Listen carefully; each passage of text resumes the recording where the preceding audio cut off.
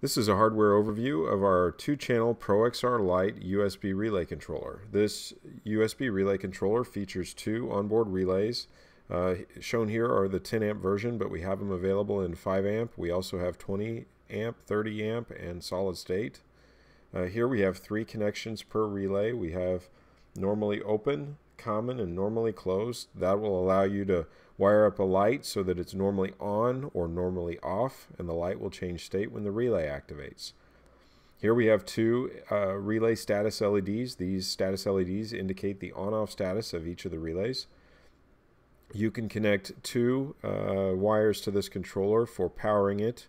This is a 12-volt input designed specifically to give you the ability to make your own wire connections to the controller, or you can use our 2.1mm barrel jack. This is our 8-channel A-to-D input. This allows 8 channels of analog to digital conversion. In other words, it can read voltages from 0 to 5 volts in 8-bit or 10-bit resolution.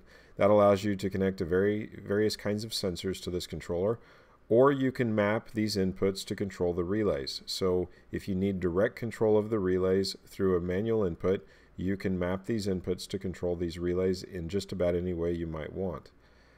Here we have a program run jumper. Normally this program run jumper will stay in run mode, but if the settings of this controller are ever incorrect and you need to recover them, you can set this jumper over to the configuration mode, power it up, and run our base station software, and you can recover the settings without any problem. The up-down jumper is tied to the A-to-D inputs.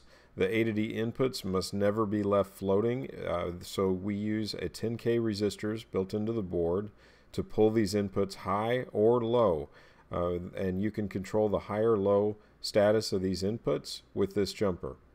Here we have a busy ready LED. The LED is normally in ready mode, but if the controller receives a command, it will switch over to the busy mode and then back to ready after it's completed with the command.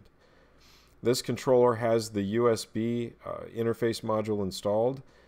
You can change this USB interface to just about any kind of interface that you could ever want. We've got Ethernet, Bluetooth, Wi-Fi.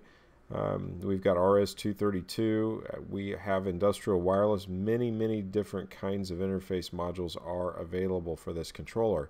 So if you ever get tired of using USB, or if your needs change, you can pull out this interface and change it to something else. And last but not least, we have an ad hoc jumper. This ad hoc jumper is used exclusively for our Wi-Fi modules to put it in ad hoc mode. The USB version of this controller does not need that ad hoc jumper, so it's not shown on this board. This is kind of an unusual profile for this controller. It's designed to fit in a plastic enclosure. So each of these holes are drilled specifically for a location in the plastic enclosure.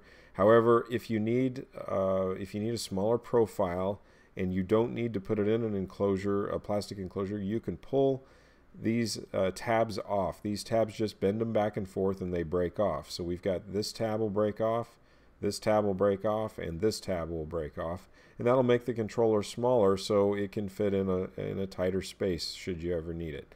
I think that about covers it for this controller. If you have any questions, please let us know. We would be glad to help you out. Thank you.